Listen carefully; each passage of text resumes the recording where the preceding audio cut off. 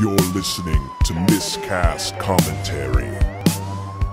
Hey everybody, and welcome to Miscast Commentary, a coming attractions episode. This is Joe Findlay. I'm Todd Tebow, the Sailor Murray. And we have got a quick one for you today. We don't want to inundate you. You've already gotten an episode out of us this week with our Halloween come episode. on. Like, how much do you want? We hope your God almighty. We hope your Halloween was good. Oh.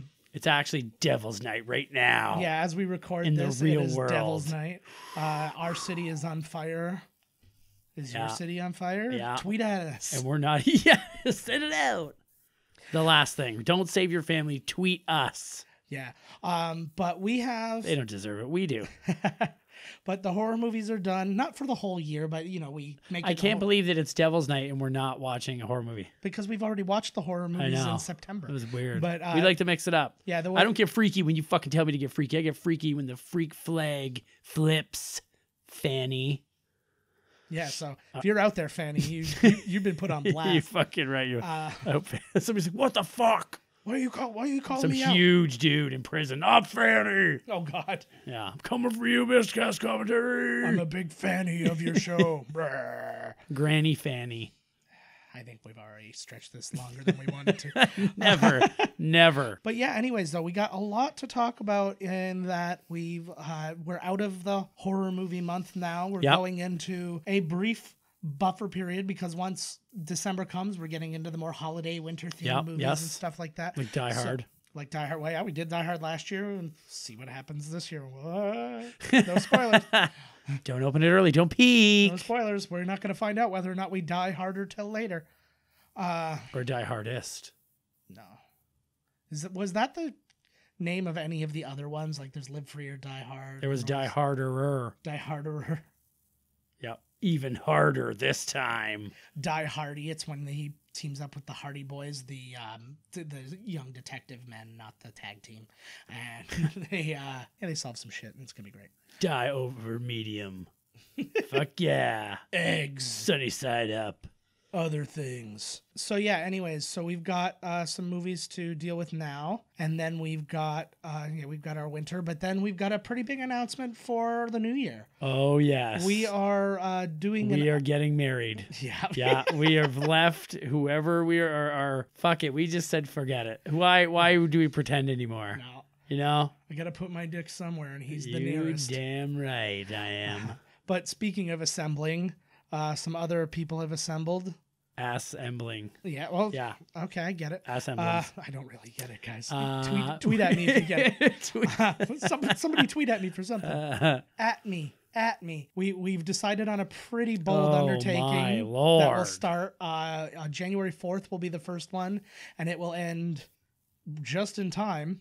That's all I'll tell you for that. No, we are going to be doing commentary for the entire MCU. Wow. Week after week. No mini episodes in between. There's no coming attractions because you'll just know the next episode's coming. The next movie's coming. The next one in the Marvel gauntlet. We're running the motherfucking gauntlet. From January 4th to May 3rd, every Friday, you will get a new Marvel movie by us. This is like podcast Digstown. This is like bring it.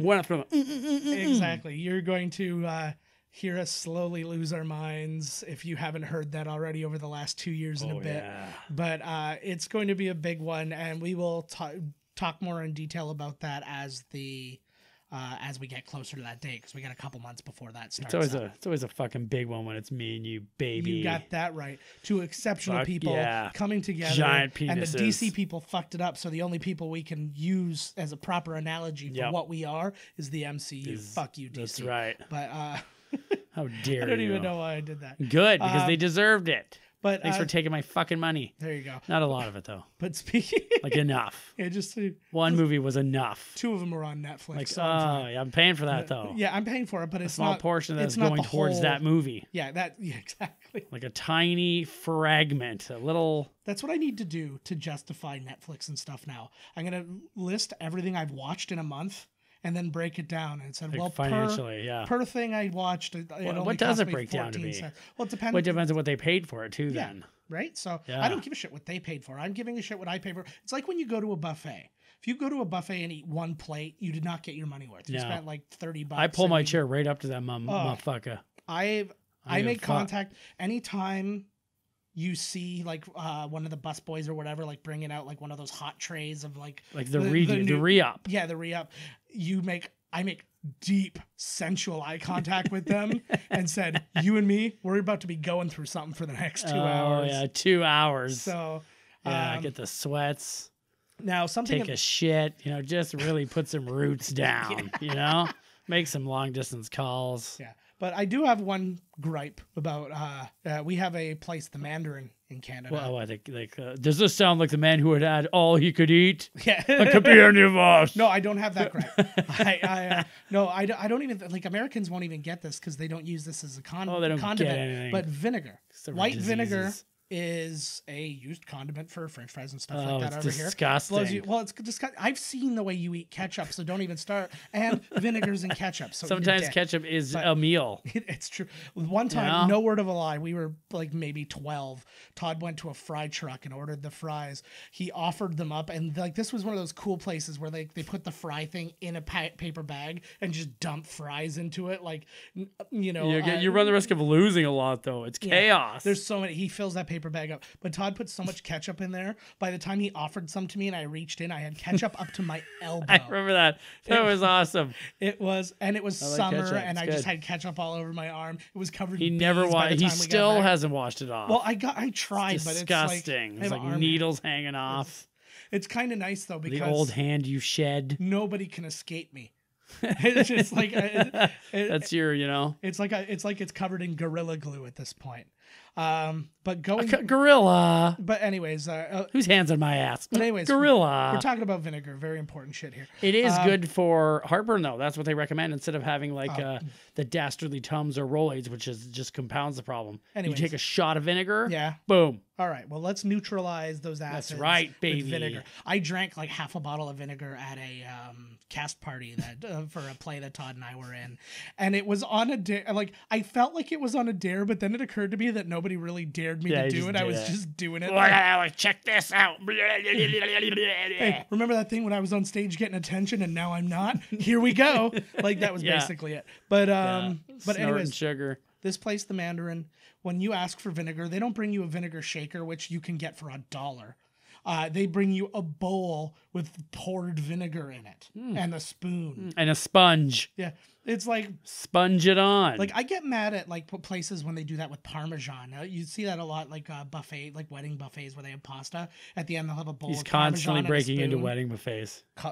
They don't even notice. It's the only way I eat. I can't afford food. Fuck, man, fill your pockets up. This doesn't make us money. It costs us money. We're in the hole. You betcha. Daddy needs to eat. And I can't claim any of it as a tax write-off. Mm-hmm. Fuck. Mm-hmm. Well, at least you find the receipts. That's why I'm trying to snuggle up to it's all out in the dad ether. there. Most of this is stolen from lesser podcasters. But we're not even here. And by lesser I mean ones we could wrestle it away from. We're actually just one guy who just chops up words from other ones and sticks them together to sound like us. There is no us. Agreed, donkey medicine. And I don't know why he's putting this in right now. I don't know. Exposing himself. Exactly. He is the serial killer who like cuts and pastes letters from the magazine. Only it's like, I am the president of the, Yeah. Except he's saved it for dick jokes about nerd movies. Exactly. And every now and then we were like, was that Morgan Freeman? Yes. Was that Harrison Ford? Like, what's happening here? Yeah. Why are half of Joe's words just the angry Mel Gibson call to his wife? You fucking bitch! N-word, blah, blah, blah. Who wants some cake? Who you fucking do? That was I louder love than it. we wanted Oh to my be. God. Not even close. But anyway, so going back to Marvel now. We want to talk about Marvel TV for a little bit. I have had the opportunity to see the new Daredevil season. Oh, how is it? I didn't know it was out. Fantastic. Okay, don't say anything. I'm going to watch it right now. Really I'm going to watch it right now. Yeah. I'm leaving. Oh, yeah, okay. Oh, fuck. I've got a long day ahead of me by Fucking myself, right. and it will not be interesting. But Oh, yes, it will. Oh, hell yeah. no, when I record by myself, it's a nightmare. Oh. But more for me than anybody. It's just like nobody's here. But yeah, it was really good. But then I was just talking before we started recording about the cancellation of Iron Fist, which people had widely agreed was like a much improved show this season. Does that make it good though? It was good. The fights were better. Like to me, the story was good in the first season. Yeah. The fights sucked. This year they got the I didn't fights watch down. it. I heard it was a piece of shit. Oh, it wasn't. So, and then Luke Cage went, and then I happened to see somebody on Twitter, and it just kind of like opened my eyes to the real possibility that Disney made them cancel it Trump so they did could it have it on their own. Nope. Luke Cage is black. Yeah. Trump made the call. Yep. And Danny Rand is from Kunlun. Yep, exactly. So he's a dirty Asian as far as he's concerned. Yep, it's Cuntland. Cuntland. Well, you think he'd be behind that. Nope. Hates women too. But yeah, anyways, I think just kind of the little conspiracy theory that they're making them get those off of their plate so that the Disney streaming app can get it on. Of course, Disney was going to start their own fucking streamer. Well, as well they should. It's going to cost them. Like, think of their library. What about the vault? Well, don't worry about this month. We'll see. Yeah. You well, know, I don't even know that that's White. much of a thing anymore. I don't hear much about that anymore. Somebody raided the vault, yo. Yeah, somebody raided the vault. But though the idea, imagine you could only get, say the vault was still there and you could only get a couple of Disney movies a year or whatever. Then picture all the Marvel movies, all the Star Wars movies, all the ABC properties, all the Muppets, all of everything that's on Fox. Avatar. So X-Files. Is that a thing Simpsons, now? Is that a straight through deal? Yeah, it's done. It's done. It's done. It's been approved. But Disney owns the world, man. We got it. So I mean, that will be to cost them nothing.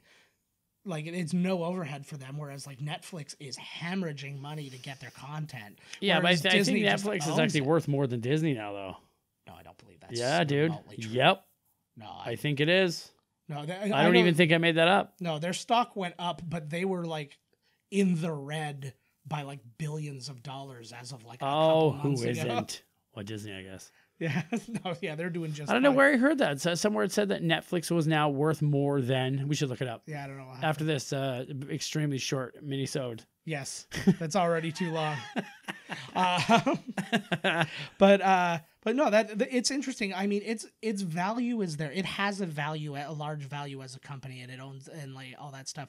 But the bottom line is they don't own a lot of content. Like, anything that they produce themselves, they own, and that's great. But it costs them a lot of money to make it and all that stuff. Disney has a shit ton. Disney has, if you combine like the box office of everything that Disney currently owns, it could like rebuild the world.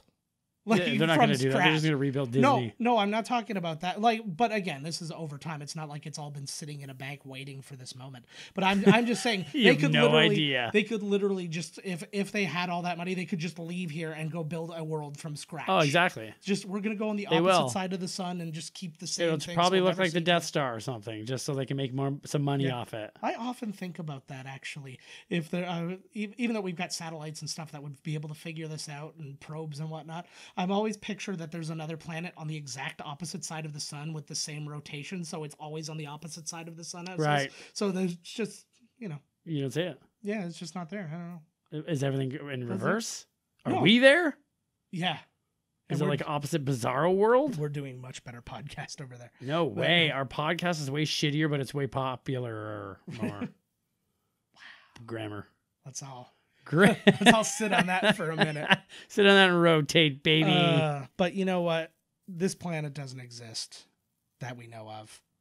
But the one we're on right now, that's deep, bro. We're all inside. Whoa, we went there tonight. We're all inside a machine. So if you think about defunct fake planets and machines, there's only one thing to think about. Segue of the year, ladies and gentlemen. Next week we're doing Transformers the movie. Yep. That was pretty good, actually. It's the old 1986 movie that features voice talents of Leonard Nimoy, Orson Welles. Judd Nelson. Yeah, that's right. Judd Nelson as Rodimus Prime. Orson Welles did say in many interviews that he wanted to work with Judd Nelson. He did. He was like, I can't do a thing, but I'm doing it anyways. Do it anyways. Wanted to be in the Breakfast Club. I was going to be the Emilio Estevez. It's not even close. That's amazing. Fuck, I'm really talented at this. That sounded like Marlon Brando drowning in chocolate sauce. Well, hopefully in this trailer, we'll hear a little bit more about how dead on I was. So let's give it a listen.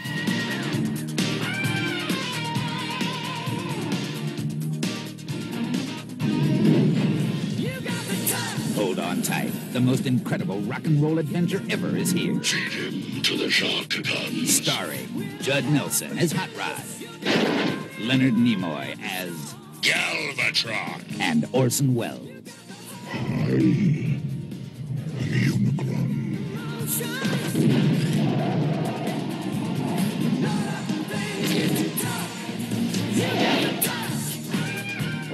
Beyond good, beyond evil, beyond your wildest imagination.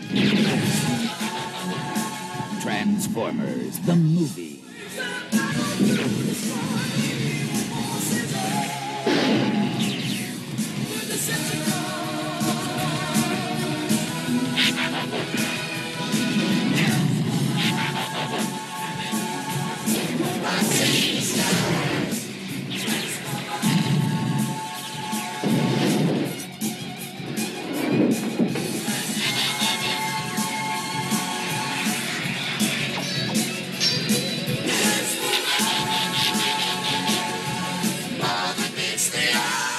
Transformers, the movie. Coming to a theater near you this August. All right, and so there we go. We are doing Transformers the movie. It's Transformers. Is it our first animated movie? More than meets the eye. I'm pretty sure it's our first animated movie. Is it? Yeah. Did we do Who Framed? Wow, like 50-50 Who Framed Roger Rabbit. But I'm talking like 100%. Like that's got rotoscoping. 100%, baby. So there we go. We don't even know. We've watched so many movies right now. We actually watched 4 cartoons, bro. Yeah. We actually did the entirety of The Land Before Time. You don't remember this? All the way to 13. Yep. Like, what's this shit? That's Ducky. He was my favorite. And not John Cryer Ducky, just a different Ducky. The 80s was full of duckies. You damn right. Duck. If it looks like a duck and all that other shit. Mean Kids called me Duck because I have my hips out of alignment, so my foot faces outwards. And he's like, "You walk like a duck." That was basic. That is all he had. And then if I insulted him on anything else, he'd be like, "At least I don't walk like a duck." Like that was just like it was everything. It was like, well, that's the all-purpose, comeback. Yeah. That's fuck, man. They call me Ducky because I like to fuck ducks. Oh, nice. They're not that watertight, I tell you. But everything beads off of their back. That's right. Water off a duck's back, come off a duck's back's the same. Exactly. More than meets the eye. You ever shot yourself in the eyeball? No. Oh, neither have I. I think I came close. Oh, I was waiting. I thought that was just, me either. Let's move on to another topic. You ever think about blowing your head off? Constantly. With Yeah. I knew it because I do too. Yeah. Well, this is why we do this good podcast. We're going to do Russian roulette at the end of this one? Yeah. We have 2 episodes of our podcast where the title contains the word suicide. Whoa. Like one of the earliest ones is like, this is the movie we'll commit suicide to. Nice. This one we'll just call it Suicide, the musical. But then ironically, the episode title when we do Suicide Squad will be I Want to Live. Yeah, I was just kidding. Just kidding around, man. It's not true. It's not true. So what's going on out there in the world? Nothing. We talked. I didn't see nothing. That's the end okay, of good. Let's get the fuck out of here. Halloween did really well. It did great, and now they're talking to Danny McBride and his partner Gordo there. Did a great job. Gordon Green there. Yeah, I was Gigi. I call him Gigi. We're tight. Yeah. But then now they're saying like they totally do a sequel. It's been #1 like 2 weeks in a row. I don't want them to though. Like this is my thing. Well, now it made money. Now they're like, hey, maybe. Yeah. They keep, and this is the problem with TV right now too. Is they'll bring something back, and instead of just we need more seasons now, but just dealing of the goodwill. Like when they brought back, like what was the first one? Will and Grace. William and Gracie. Okay, and I thought they were just bringing it back, doing a few episodes, going, hey, here's just a little thank you to all our fans who are still fans out there and that kind of thing. Here's just a little like catch up with the gang. And then all of a sudden it's a whole season, and then like it gets greenlit for a second season, like 2 episodes. Oh, they're going for a longer run now than it was before. And then Roseanne did it, and then like it was the Connors. But it's just like, and that's my thing. I was like, I keep thinking these are going to be like nice little reunion things that let you kind of look back nicely, but also kind of give you a new like, hey, like the story has continued. You just haven't seen it, and here's a little bit more, and then dip out, and then maybe a few years later, maybe we'll do a couple more episodes if the timing's right or whatever. But no, it's just literally everybody from the 90s when people watched sitcoms. Now they're all coming back. All come back because it's like, oh, you watched all those these. Bands are coming back around because everything sucks now. We need the old guard to come back. Well, they think raucous. Exactly, but the difference is, I think, that they think that people watched sitcoms back then and not now for a reason. Right. But then also it's the way that people watch it, because that was a comment that they made. Here we go, get your drinks out in Community. In the last season, they make reference to the fact that because they got canceled from NBC from having low ratings, so then they went on Amazon, and when Amazon had it, they found out that they had always had tens of millions of people watching them, but it was on like on demand and on like all these things that can't be measured the same way. So then and like pirating and all these different things. So it was like, oh, you guys had tons of viewers. It just so happened that you didn't see it in the one way you measure it. Right. So we can't. So oh, that's nice. Sounds like a rigged job. Fake news. Fucking right it is. NBC fudging the numbers so they can get rid of the good shit. Hollywood full of fake Jews. Put on some more This Is Us bullshit. Well, they do. That's that, what's it, Million Little Things or whatever it is. Oh, they're just going to have all of those now. Throw in another one of those like ER dramas. Like, ooh, or a cop show. You know, like, come on. Get the fuck. Yeah, no doubt. That Hawaii Five-0 looks pretty good, though. Not going to lie to you. Have you seen it yet? You mean Magnum P.I.? Oh, Magnum P.I., I was going to say Hawaii Five-0's been on for like 7 years. Scott Conn, eh? Scott Conn. He's a firecracker. You remember him in the Ocean's movies or in the last season of Entourage? Sure don't. Same deal. More of the same. Yeah. I want to do movies. I want to do remakes of movies, but the only people who can be in them wherever you can do it is the son or like some form of offspring of the person who played it first. So if you remade The Godfather, Scott Conn has to play James Caan's role. Sweet. Find one of Marlon Brando's Indian love children and they'll play Don Corleone. Oh man, I like where this is going. Abso-fucking-lutely. And I'm Keanu Reeves was Al Pacino's son, or it was in The Devil's Advocate. He was just kind of hired him to be his lawyer, but close enough. But he was also his son. He was the devil's son.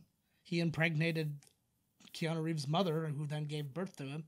Oh, he was his son? Yeah. It was his son? It's been a while, hasn't it? Whoa. What a twist. Okay, fuck Transformers. We're doing Devil's Advocate now. Sweet. We'll get to that one. You just relax. We got lots of movies. Oh, yeah. It's going to take us 5 years to get through, the MCU. It's going to be a few months. We're going to be all right. The last thing, really, I want to talk about, we have moved our Facebook from our Facebook page. We now have a fan group. And that is something you have to join. So join in on that. And that's where you'll get all of our news and all that stuff from now on. But also, we're going to be trying a little something new next week. This is the first time announcing it. Wow. Next week, we are going to have our first watch party. Watch party! Where we are going to see a movie with Miscast Commentary blended in, and it will be the first episode of Miscast Commentary, Marked for Death. Sweet. Will be the first Screw the one. face. So join in, join the group, join the fun, join the watch party, and I'll be on there, and we can chat the night away as we watch that. And then you can say to us out loud, "What the fuck were you talking about?" I like that. So join that direct group. Feedback. We're doing a lot of oh god. Yeah, we're going to be doing a lot more interactive kind of stuff on that Facebook, so get your rotten virtual vegetables ready to throw. Yeah. And as I put on poop emojis. As I put on Facebook and Twitter, as soon as we get that group to 500, we're going to give away one of our TeePublic T-shirts. Sweet. To a random member. So let's get us up to Let's get up to 500 in that group sooner than later. Right now. Yeah. Like by the end of this, even though we haven't released this episode as we're recording it should already be there. 501 and counting. Nope, still 12. Fuck all of you. All right, guys, we are going to call it here. I know it's a little short, but we've got a long schedule ahead of us tonight. Strange. I know. Strange times. So as always, follow us on Twitter at Miscast Podcast. The website's miscastcommentary.com. Join our Facebook page. Again, you can still follow or join our Facebook group. Our Facebook page is still there, but it's now just directing you to the group. So go to the group. And if it doesn't say Micro Machines, it's not the real thing. Bye, folks. This has been Miscast Commentary with your hosts, Joe Finley and Todd Murray. Executive producer, Joe Finley. Be sure to like, comment, and subscribe to the podcast wherever you listen. Visit www.miscastcommentary.com for all news related to the podcast. Miscast Commentary is a Miscast media production.